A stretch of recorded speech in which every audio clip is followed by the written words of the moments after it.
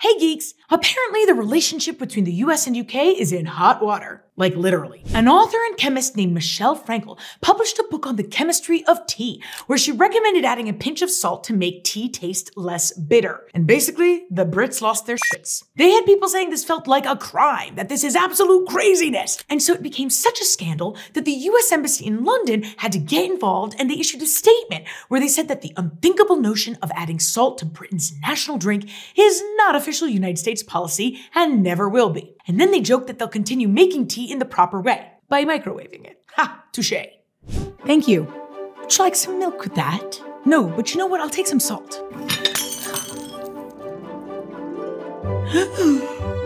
Some good tea. Stupid Americans. Thank God for diplomacy. We got a great show. We'll talk about the drone strike in Jordan, the latest on Israel-Gaza and the International Court of Justice. Then we'll talk Ukraine and Russia. Iran is president of the UN's Disarmament Conference. And we're featuring Ben Wittes and his special military operations against Russia. Before we start though, please hit the subscribe button below, click the notification bell, and like this video.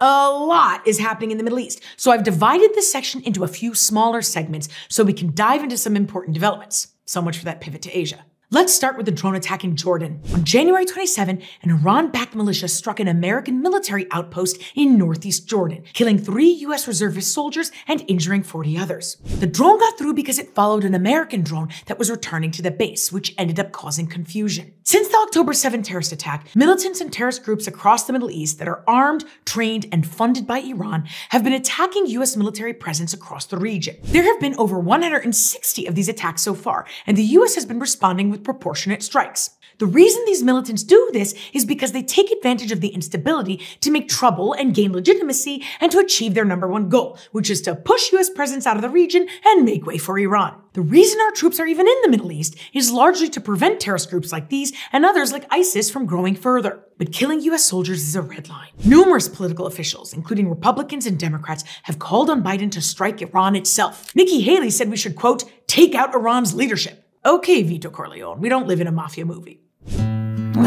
Revenge is a dish best served cold. When you have a situation like this, the Defense Department has contingency plans already prepared with a range of potential options. And so the administration will look to respond in a way that puts a stop to this without escalating things further and while protecting our troops and diplomats in the region. Not exactly an easy task. The administration could strike inside Iran, they could target Iranian targets outside Iran, like their vessels in the Gulf and Red Sea, or they could just focus on those militias in Iraq and Syria. I asked you all if you thought the US would strike within Iran's borders, and 75% of you said no. President Biden said he knows how he's responding, and knowing my luck, it'll happen after we tape this show, but we'll try to keep you updated on how things unfold. Israel and Hamas are negotiating a new truce, and the latest version of that deal includes a 6-week ceasefire and some hostages to be released in exchange for Palestinian prisoners. I'm hopeful something will come out of these talks. Separately in the West Bank, Israeli forces who were dressed undercover as women and medics stormed a hospital at 5:30 a.m., went straight to a room where a Hamas commander and 2 Palestinian Islamic Jihad militants had been hiding out and shot them dead. They had allegedly been planning a terrorist attack in Israel inspired by October 7. Also this week, Israeli intelligence found that 12 employees of the UN Relief and Works Agency, or UNRWA, had participated in the October 7 terrorist attack. Some of these individuals were teachers working at UNRWA schools. In fact, one of them was a school counselor who helped kidnap an Israeli woman, and another was a social worker who brought back the dead body of an Israeli soldier to Gaza. That is crazy. That means that individuals who are paid by the UN, which means they're paid by you, and who have access to UN resources, participated in this horrific terrorist attack. So UNRWA fired 9 of the employees, 1 has died, and 2 others are being investigated.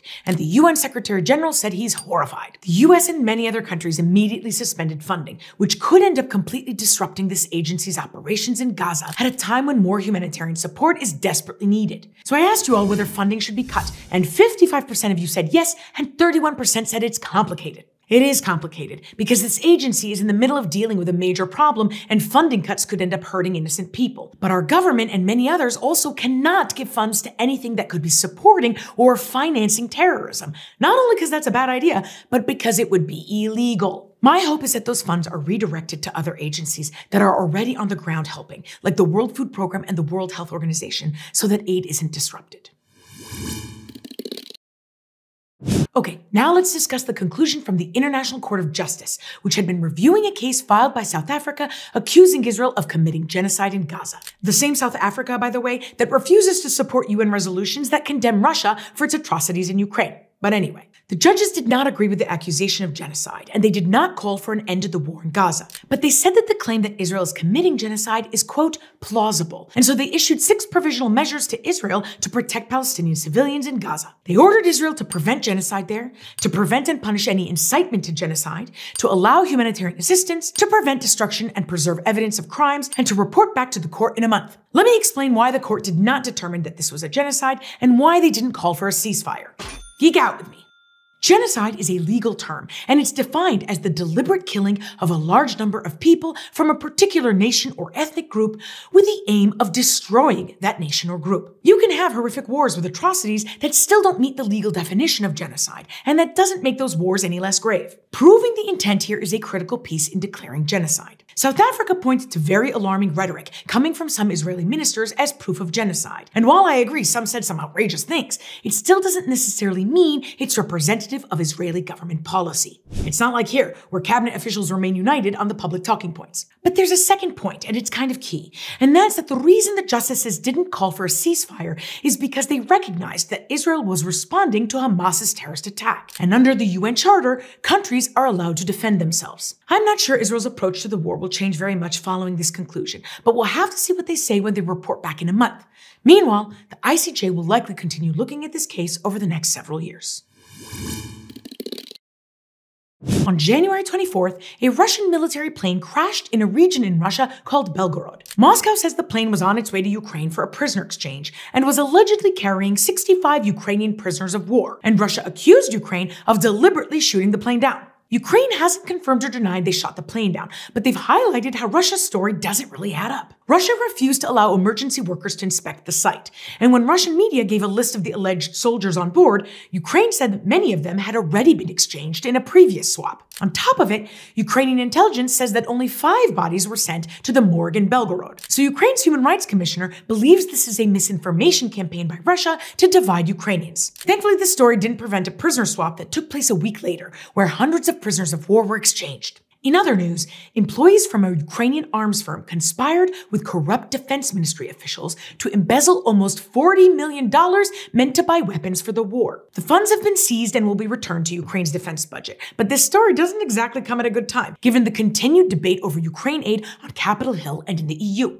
President Biden and Germany's Chancellor Olaf Scholz will be meeting on February 9th to discuss a path forward for getting aid to Ukraine. The White House has told Congress that if they fail to authorize additional military aid, Russia could win the war in a matter of weeks, so I hope these folks come up with something soon.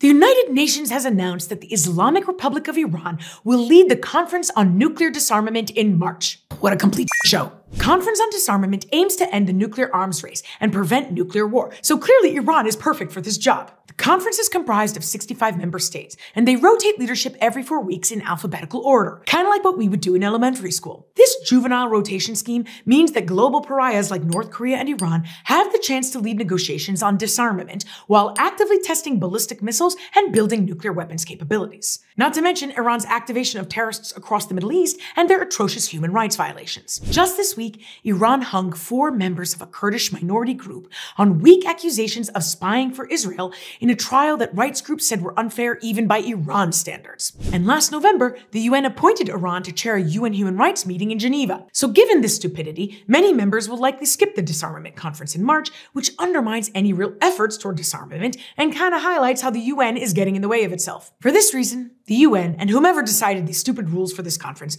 are on my list this week.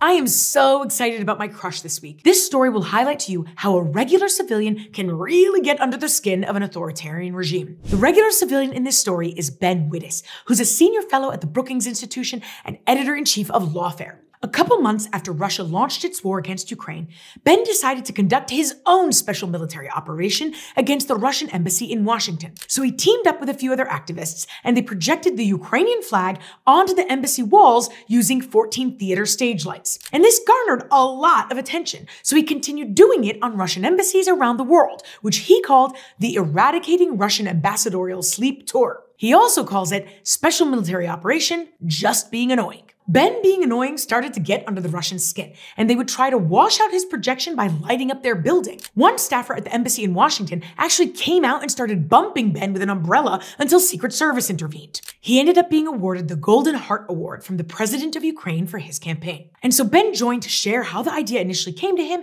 and why it bothers Russia so much. Hi, Ben. I am so excited to have you on the show. Thank you for joining Oh My World. So happy to be here. Thanks for having me.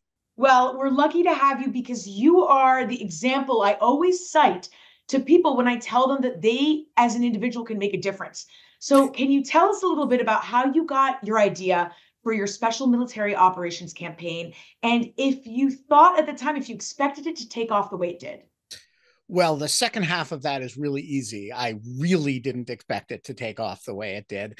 I live near the Russian embassy in Washington, and it is this giant white marble monstrosity. And I used to have to drive by it every few days after the full-scale invasion began.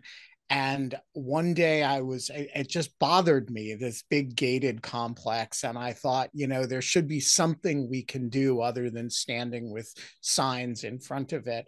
And one day I was driving by and I thought of this guy named Robin Bell, who was a local activist who used to project things on the Trump Hotel. He would project the emoluments clause of the Constitution. And I thought, wow, if somebody could project a Ukrainian flag on the Russian embassy, that would be kind of epic. And it's harder because it's a really long distance because it's set back from the street. But I tweeted that somebody should try to do this. And a lot of people retweeted it and responded that that was a great idea. And nobody did it. And so about a couple of weeks later, I kind of just realized if somebody was going to do it, it was going to be me. And so a couple of young friends and I borrowed, must have been about $15,000 worth of lighting equipment. And we did it. And rather to my surprise, and this was the big surprise of the whole thing, the Russians responded. And they responded by trying to drown out the Ukrainian flag projection with their own spotlights. And I thought that was about the coolest thing ever. And the video of it, which we tweeted, went completely viral. It had millions of views. And so I thought, heck, if they care enough to respond, I'll do it again. And so I spent the next year, 2 years, investing in ever smaller and more portable equipment to project, bits of writing, symbols, art that people would draw for me to project. And then finally shrunk it down small enough that I could take it on the road and go to embassies all over the world. To learn more, check out Ben's blog called Dog Shirt Daily, where he documents his protests and uploads photos and more. Thanks, geeks. We covered a lot this week. Please don't forget to like this video, subscribe, drop us a comment below, and check us out across social media for more geeky content. And also, don't forget to follow us on podcast. Stay fabulous, geeks.